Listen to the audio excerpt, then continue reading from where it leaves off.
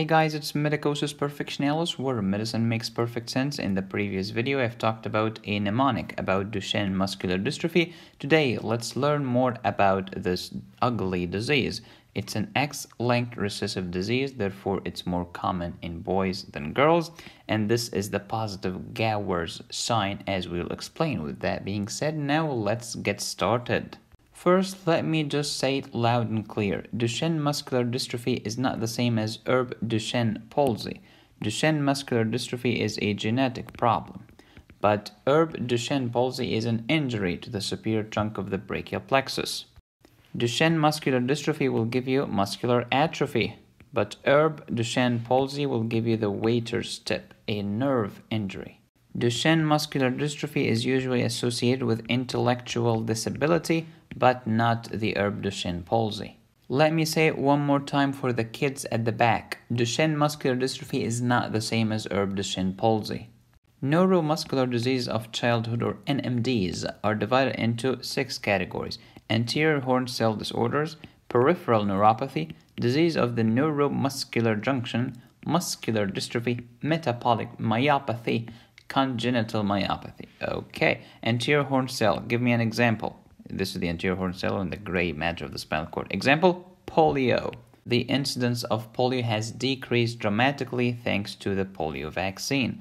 Peripheral neuropathy, so the problem here is in the nerve, the peripheral nerve, could be disease at the neuromuscular junction, like here, example, myasthenia gravis, Lambert-Eaton myasthenic syndrome, etc.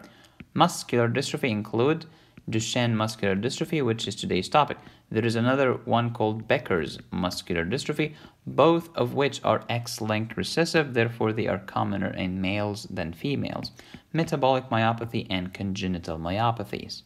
Again, same things. Remember that the muscular dystrophies include Duchenne, Becker, Limb-Girdle, Emery-Dufus, Dreyfus, I'm so sorry, like an Egyptian guy here. I apologize, I'm sorry. I would rather hang out with Emery than with Dreyfus. I'm so sorry.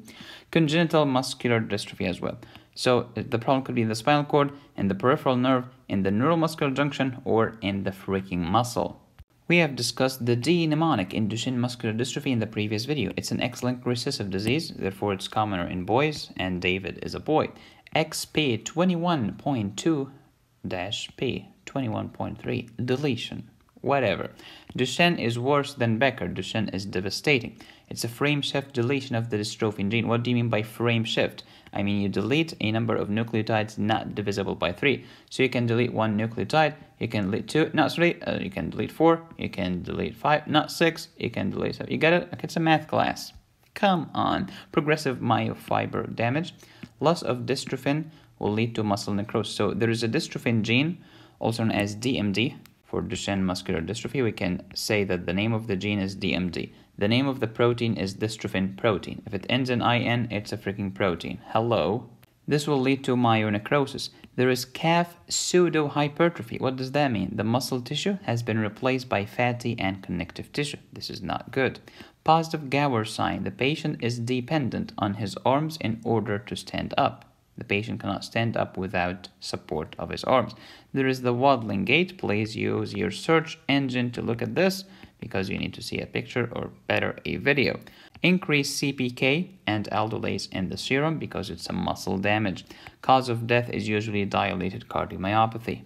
So here is the positive Gower sign. This is the child sitting. Okay, honey, please stand up. Normal kids will just use their legs and stand up, but these kids with Duchenne muscular dystrophy, they have to use their upper limbs for support, and they take like time in order to stand up like this. This is really sad.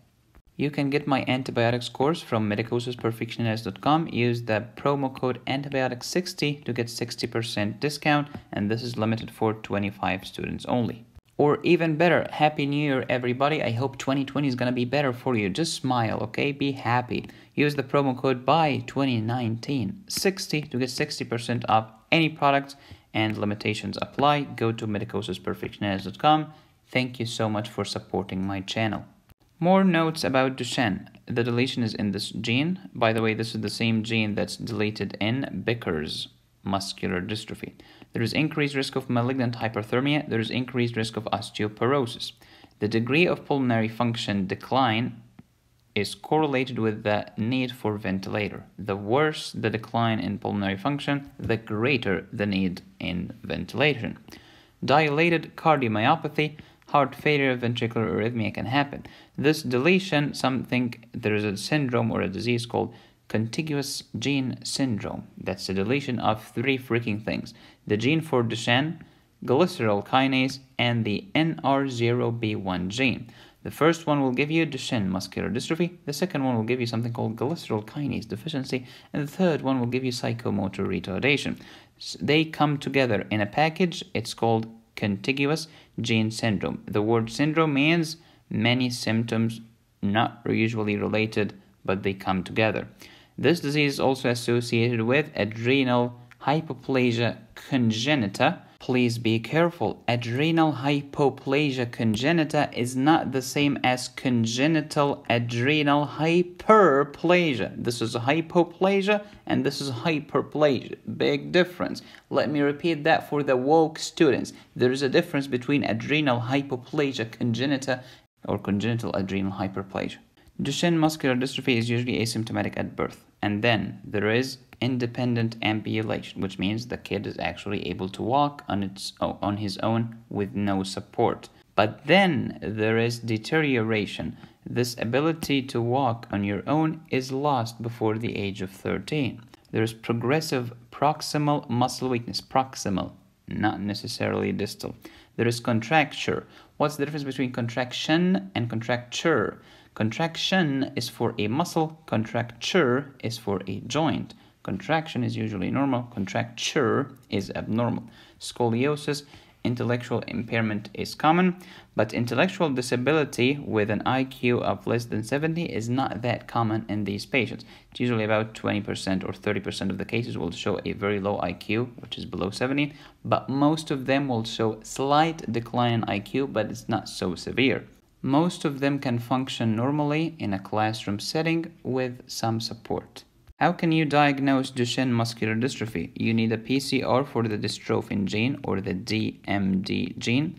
You can do some serum lab tests. Increased CPK and aldolase are noted. Muscle biopsy will show proliferation of endomysial connective tissue. This is not good. We need to see muscle is not connective tissue. Scattered degeneration and regeneration of myofibers and increased mononuclear cells such as the macrophages. Recommendation: use PFTs and repeat them because there is a risk of respiratory paralysis. Chest physiotherapy, and you should repeat echocardiography. Usually it's about every 2 years or every 1 year, depending on the age of the patient and the severity of the disease. How to manage Duchenne muscular dystrophy? Unfortunately, there is no cure available. You manage it symptomatically. You give digoxin for the heart failure. You give antibiotics for lung infections. You vaccinate. You can give steroids to manage the inflammation because steroids are anti-inflammatory. You can use surgery to correct the scoliosis, and you can use physiotherapy to help the lung function. Thank you so much for watching. Please go to my website. You can purchase anything from my website. It's 60% off with the promo code BY201960. Please subscribe and join the tribe. Hit the bell to get notified and click on the join button to literally join the tribe. You can follow me on all of these platforms. Thank you so much for supporting my work. Thank you so much for being part of Medicosis Perfectionalis. As always, be safe, stay happy, and study hard. In the next video, I'll talk about Becker's muscular dystrophy. See ya.